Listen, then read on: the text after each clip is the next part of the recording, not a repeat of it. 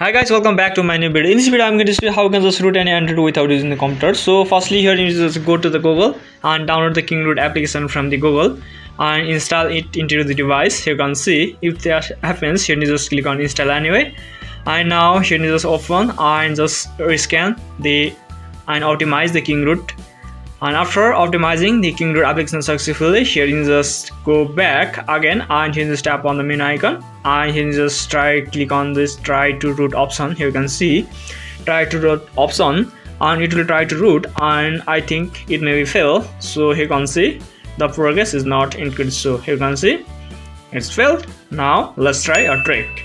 So first here you just go back to the home page and now here you can see the app has high sticks. So currently, so here you just follow the next trick. Now here you just go to the Play Store and here you just install this parallel space into your device.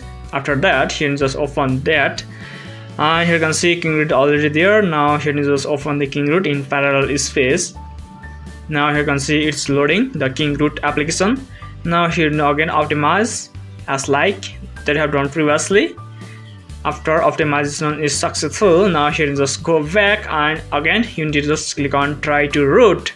Here you can see and just click on try to root and it will start the root process, and here you can see the progress is now increasing. Then here you just see the root process is still in process. Here you can see it may take up to 5 to 10 minutes and wait for it to load. Here you can see it's currently loading